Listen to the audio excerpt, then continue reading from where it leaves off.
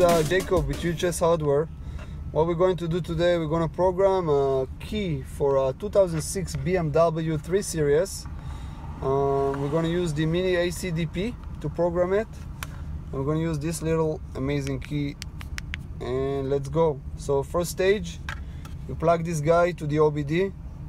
I'm going to launch the app, going to BMW, CAS2, and then we have OBD IMO.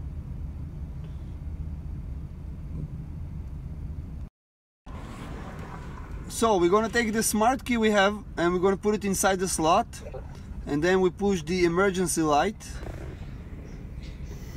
Now what the device is doing basically is downloading the CAS information, is adding the key you have on it, and then is uploading the CAS information back to the device.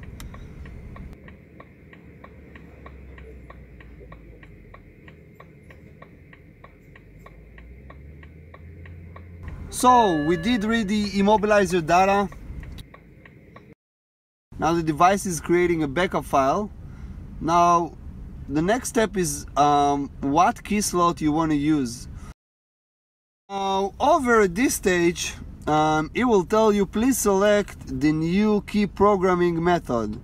And when you go to the next stage, you'll notice there is no way to do the new key programming, but still use the program with the BAV adapter.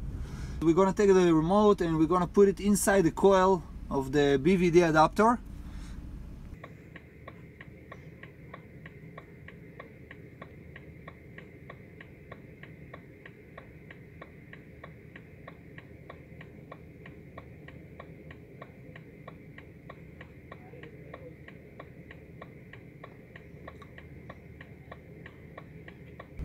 Alright, programming key successfully.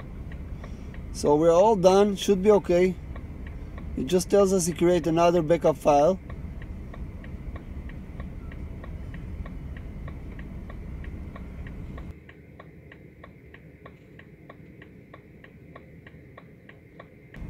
And we are done.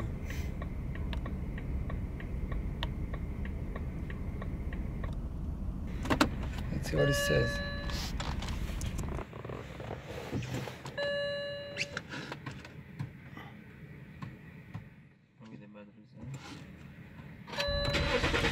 So the car is starting, it's all good.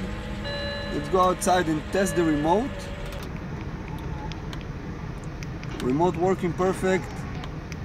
Another great job. Thank you guys.